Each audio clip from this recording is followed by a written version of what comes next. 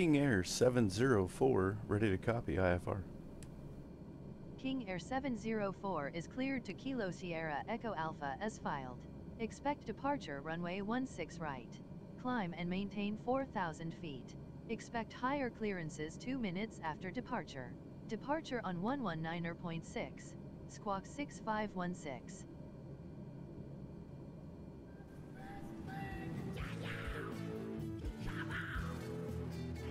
Good morning, sir. 7062, level 410 there, Fox. Hey everyone, welcome back to the channel. VS, flying at some waves. Have a good flight. Good luck.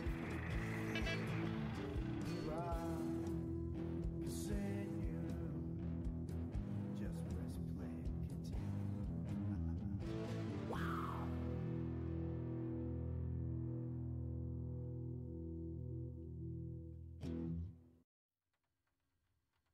Hey everyone, welcome back to the channel. Today we're going to look at some of my favorite mods in Microsoft Flight Simulator. I've tried to make this video a few times and chop it up and make it cute and precise, and it's just a lot of information. So what we're going to do today is I'm just going to very briefly, in the shortest amount of time possible, I'm going to go over my top 10 mods for immersion. And I'll give you a quick rundown on all of them. I'll leave a link in the description below. And then if you guys have any questions or you want a specific tutorial, or you take the information you learn here today and you can't find a YouTube video to kind of help you get the rest of the way there, let me know in the comments. I'll be more than happy to help you guys out. There'll also be a link to my Discord in there, which you will need to get a couple of these files that aren't readily available out there on the internet. So without further ado, let's get started. I'm in the analog King Air today. I'm going to go ahead and start my engine run up, and I will show you some of the things that I use on the daily basis as we go through this and see how it works. So I've got power on, everything is off. We're going to go ahead and start. Don't worry, this is not a King Air tutorial. So as I'm starting the engine, I'm going to use Point Magnifier 2. Now this little guy is just almost basically a widget that will allow you to zoom in on things and take a peek. And why that's super nice and handy on the King Air, as we come up to 13%, we'll go ahead and introduce fuel, is over here on the other side of the yoke there are some very difficult to see gauges, and this little tool makes it so nice to check on circuit breakers, the stuff hiding over here that normally you kind of have to come get over and get an angle and take a peek at. This thing is a time saver, and it also kind of adds some immersion because you're not quite as clunky in the cockpit. Alright, I've got my notepad here, and everybody's got, you know, a flight plan or Discord or something they're trying to do. If they're on single monitor, it becomes a huge pain because as soon as you click on your cockpit to do something, you lose whatever was in front. Well, there's a very simple solution for that called desk pins. And desk pins just runs down here in the system tray, excuse me. You right click, enter pin mode, and now that stays on top no matter what. Once you're done with it, you just hover over the little push pin there. You see we get the X indicator. You click on it and it goes away. Alright, so next in the 9 spot I've got Environmental Scenery. First up would be a program called USA Birds, which you can see here because I think below 1500 AGL there's a lot of birds around. The lower you are, the more dense they seem to be. But it's just a fantastic app. Southco made a birds app before that was like a group of pigeons that were just kind of all flocked together. It looked nothing like this at all. And I just absolutely love this app. I think it's less than 10 bucks on Sim Market, and I have not taken it out of my community folder since the day I got it. So anyway, check that one out, USA Birds, link in the description below. Alright, now the second environmental scenery that I run every day is called Emergency Lights by Southco. And this just adds little blueberries and cherries to the ground scenery, as you can see coming off the windshield here. It just adds a nice little touch when you're you know, on approach or takeoff. Just kind of adds a little life to the city. As you can see, it really doesn't do anything. There's no vehicles here, but when you're coming in, it's just a nice little touch. It is like a $9 app, I think, on Sim Market. Maybe perhaps a little overpriced, but it does exactly what it says. You know, it's not too bad. You see, we got some blue, we got some red. Some of them will have red and blue. Yeah, emergency lights by Southco. Next on my list is going to be global scenery, and I don't think these need a visual representation, even though that's precisely what they are. Most people by now know about We Love VFR Region 1 and 2 and Windy Things. All three are available on TO.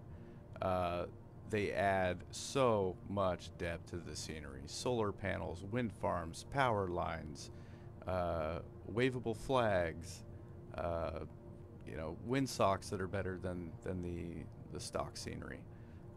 So those are pretty well known. There's no surprise there, but I figured they deserved a spot here, so that's number 8. These are more of global scenery. They're called Airport Lights and New Light, both available on TO, link in the description. So New Light puts bright lights on a lot of the default Asobo aircraft and a few of the paywares as well. And then any of your payware mods that may use the base Asobo aircraft, such as the Analog series by Black Square, so that your lights are probably, I don't know, 5 times brighter than the standard lights, which is really helpful for taxi and landing at some of the remote airstrips. And then Airport Lights actually does the same thing, but it does it around the airports. So especially your regionals that may not have very good lighting. So you can see right here in Eugene, you can see how much brighter the terminal looks than normal. In fact, the color temperature is much cooler than the surrounding area. Looks like it's closer to 7,500 Kelvin. The parking lot's probably like 3,500 Kelvin. So it's a really nice change. Get a lot more visibility. So again, that one is called Airport Lights on TO. In the number 6 spot, I've got Global Textures, and the two that I use every day are the Airport Textures by Rex Real. Global, I think, is their official name. Those are on Sim Market as well. And you can see as we come in here for a little flyover, you can see all the old tire markings and things on the runway. It just looks so cool. I really enjoy that add-on. It works quite well. It doesn't seem to screw up the smaller regional airports and, you know, make them blacktop or any of those things you may be concerned about. It works really well. The other app that I run every day is Rex AccuSeason. You can see right now I have it set for fall harvest. You can go in there and set the density of the trees, the color tone of the trees, and then the actual season that you want to represent. So this looks a little bit on the red side for me on the West Coast. Almost makes it look more East Coast US to me. So I should probably go in there and tweak it a little bit. But that's the nice thing, is it has a little layout generator that you can run and quickly go through and make a few changes, and you can update the scenery throughout the year to reflect what it looks like outside. Alright, coming in at number 5, I've got NeoFly in combination with Sky4Sim Pad. Now the new Sky4Sim Premium just came out, and right out of the chute it has interaction with Pilot to ATC, and it has interaction with NeoFly. So I'll go ahead and turn NeoFly on here real quick.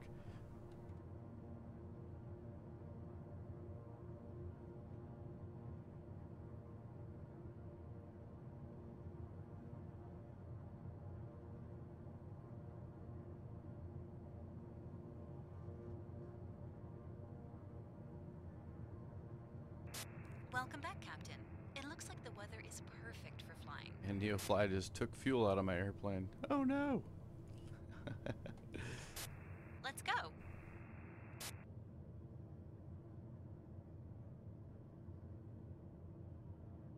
All you have to do is connect NeoFly And then you've got a page with your active mission, your aircraft condition, engine condition, fuel on board, the nice little reminder that you are within the payload tolerance so that you get full XP for your flight. All those things. It's just a wonderful tool.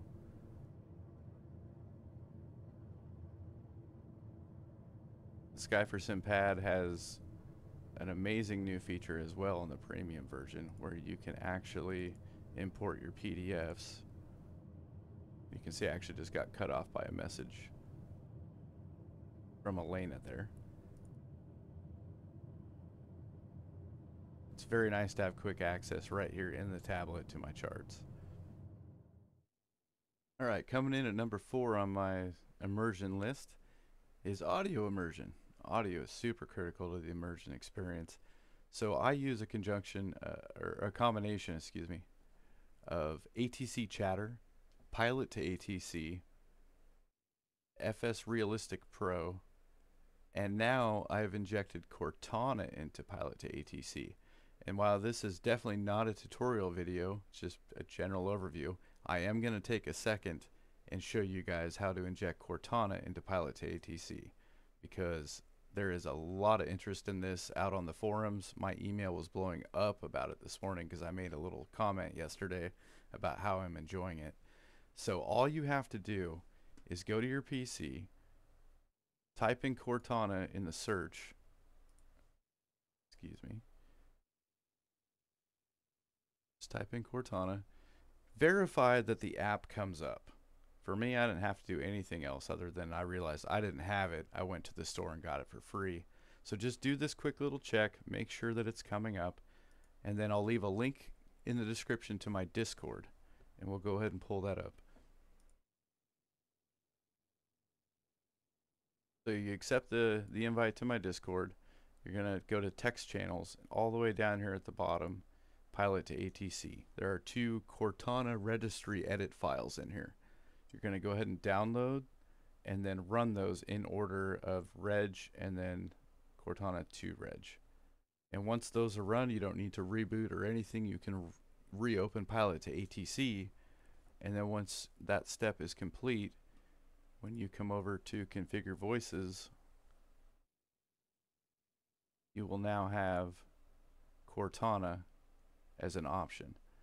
The rest of these, James and Sean, all the way through, all of them, I've probably got 30 of them, but this is how many I've got installed at the moment. All of those are done through a pretty basic registry edit that you could look up on YouTube right now and find, I don't know, at least 10 or 15 different videos on how to do that. It's pretty straightforward and easy. With Cortana, because she is injected into the PC as like language, text to speech, she has like several functionalities as and her own application, as where these are just kind of scripted as text to speech. The registry files are not edited the same way. So just go ahead and hop on my Discord, grab those 2 reg files, and it will basically, through an automated process, it will do that for you. So that's what that's all about. Once it's all installed, like I said, you'll have access to Cortana. She works brilliantly in here. I run her for almost everything. I should probably switch it up with more voices to make it more dynamic, but I'm just really enjoying how realistic it sounds, as you saw in the intro. Alright, coming up at number 3 on my immersion list is visual immersions. Now these 2 wonderful pieces of freeware I stumbled across not too long ago, and they are AI Track and Open Track. You go to the description below, download both of them, install them both, get them both open to this point, and all you've got to do is we are going to start with AI Track. We're going to configure it, make sure that it says use remote open track client, which is this guy. Put this IP address in if it's not already there, and port 4242. That's all we're going to do, is just verify that your screen matches this. I have my camera FOV at 135 degrees. There's about 1 million YouTube videos explaining why I've chose 135 degrees, but trust me, it is the optimal viewing angle. So you'll set all that, you'll hit apply, and then you close it. And we're going to come over here to options, you can set a keybind. I highly recommend doing it on the right hand side of your yoke, because your left is always going to be doing more important things. So I put it on my autopilot disconnect button. I have a Bravo, it can handle that. So the big red ugly button, that is my keybind to toggle this on and off. And it's important to have a good, readily accessible keybind for that. So once you've done that, we'll come back over to configuration, and we're going to hit calibrate face. And all you're going to do is look right at your camera. You don't have to worry about it too much. You can do this every day or every time you log in or every time your lighting changes. It's very, very quick process. Bam, it takes a snapshot and you're done.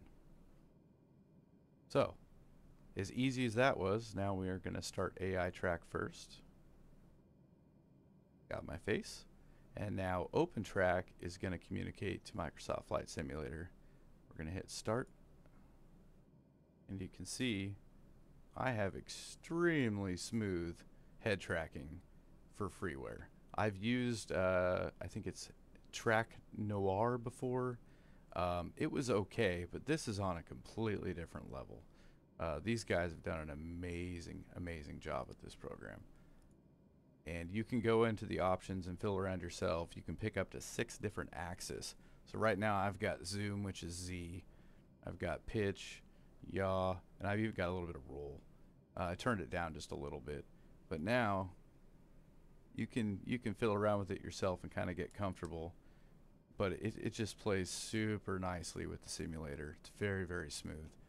And then, you know, you can hit your keybind that you made on the yoke and look around without getting a headache and causing everybody else around you to get one as well. So there is that. Highly recommend, 5 stars if you will. Excellent combination of programs. All right, that brings me to number 2, aircraft immersion. And this is something I'm really big on. I have spent literally thousands and thousands of dollars on this game. I know I'm not the only one. If you're watching a video like this, you're probably in a similar boat unless your wife asks you. We spend a lot of money on this game, and every time some new fancy something comes out, system test okay. excuse that, there are so many temptations when new products come out. I buy almost everything. I would hate to admit I probably have 200 payware airplanes alone. But I'm not doing that anymore because Black Square has changed the game. These 2 products they've come out with recently with full study level design in them are no joke. The failure systems are amazing. Every circuit breaker works. As soon as you forget to drop your throttles back before you pitch your props, you're blowing your engine up. It is fantastic. It has taught me so much about checklist flows and the importance of not just hopping in an airplane and taking off. So if you're looking for really in-depth immersion, there's nothing even close to the Black Square products. Of course, I'm speaking for general aviation. The airliners are a whole different conversation. But for GA right now, the Caravan and this King Air, they are it. I took everything else out of my community folder. I won't even look at it because to me that stuff is on a different level than this. You know, everything has to start somewhere. Well, this is what it all culminated to. So can't tell you enough how much I love the Black Square Analog King Air. So along with that, an excellent product that plugs right into the dashboard is the TDS GTN XI. Again, links to all this stuff in the description below. This thing is absolutely amazing. And the #1 question I see on the forums is why this over the freeware GTN 750 or even the premium version of that. And while I don't own the premium version of the other GTN, I can tell you that there are just little idiosyncrasies in this that I just absolutely love. And forgive me if some of these are available on the other one. I know it just got a big update. But the things I love about this are the taxiways and terminals are all lit up. You've always got a compass around you. Your user configs are endless. You can change just about anything that you want in here. The fuel planning is actually very, very good. And if you click these two boxes, it'll just kind of pick up on what you currently have. Notice I don't have a destination, so we're not going to pick up fuel reporting. But when you come back to the main map, it's actually, I've got it on a keybind on my yoke. We'll do this. If we were flying, it would actually give me a fuel ring in green, showing exactly how far I can make it on the fuel that I have. It's not picking up right now because we haven't given it all of the information and data. Another amazing thing this thing does, as we're flying, it's always going to give me a little cyan line to the nearest airport. So if we took off for Portland up north of Corvallis here, along the way, it's always going to give me my glide path range based on my speed and altitude and the nearest airport. So if anything happens, I can literally just look at this thing and follow it down to the nearest airport. It's really remarkable. Has navigation data for every click point. If you click on an airport, you can pull up the waypoint information. You can activate the frequency from here. It's just super helpful, especially in an aircraft of this caliber. Again, that's the King Air Analog and the TDS GTN XI. All right, coming in at number 1. As previously mentioned, I have spent thousands and thousands of dollars on this stupid video game that I will defend till my death that it's not a video game, it's a simulator now. But the number one thing that I have run into while simming actually just got last week. Keep in mind, I've got 55-inch 4K TVs at 120 hertz. I've got the Alpha. I've got the Bravo. I've got all of these other little add-ons that I've spent outrageous amounts of money on. I even had a 15-key Stream Deck that I would run my checklists on. And what I ended up purchasing is the Stream Deck XL. And let me tell you, I would buy that before I would buy a yoke if I was just starting out. It's that awesome. The fact that you have every single switch in every single airplane bound, for the most part. There's just a ton of freeware out there on TO, free scripts. So you pair the Stream Deck XL with Lorbe's X's and O's, and I'll pull that up on the screen as well so you can see what it looks like. So you can see here on the Stream Deck, what I've done is set up a list of checklist flows from before start all the way to shutdown. And all this stuff is editable yourself within the Stream Deck XL. So let's say we wanted to go to our descent checklists. I've got a flow in here for descent, and not only do I have the checklist item to knock off once we've completed it, but I also have the associated control in here. So in a linear fashion from left to right, I can operate this plane from start to finish with the Stream Deck if needed, with all the flows that are going to assure I'm not going to miss any steps. And that's the kind of customization you can get. And the other huge benefit to this is I'm not using my mouse. Once I set a few keybinds for my GTN, I can zoom in and out on my yoke without even having to do anything with the mouse. I can control probably 99% of the aircraft. And what I can't control, I have that AI track and open track combination for, so that I can get in there and do what I need to do. So anything you can do to eliminate the mouse is going to instantly bring a smile to your face, let me tell you. So before you go out there and spend $600 to $1,000 on an Alpha, Bravo, and then the new Charlie pedals, which I'm still going to be buying here shortly, really consider the Stream Deck, because there is nothing worse than trying to learn a new plane and come over here and get in the right spot and zoom in and then come over, only to find out you're like on the wrong angle and it won't pick up on the switch. And we just spent like 30 seconds trying to turn the left inverter on when I've got a script that's just gonna say turn the left inverter on. Actually went to the passenger side cockpit because I hit the wrong button, but I think you get the point. It hands down, it's the very best thing you can buy for this simulator that I've found. So anyway, that is going to do it for my top 10 list. If you guys have got some other ones that you would like to suggest in the comments below, I'd appreciate it. I know I kind of just skimmed off the surface of each of these categories. There's a lot of great stuff out there, but if I was going to narrow it down to 20, 25 mods that I absolutely run every day, this is the list. So look forward to hearing from you guys. And if you could, please take a second to like and subscribe. I'm coming over from Twitch. I took 2 years off of work to learn how to run this simulator and get the immersion going. It was more of a self-quest after my father died to learn aviation. And now I feel like I've learned enough that I can start to contribute and give something back to the community besides just doing my Twitch stream. So I'm going to try to do some more videos like this.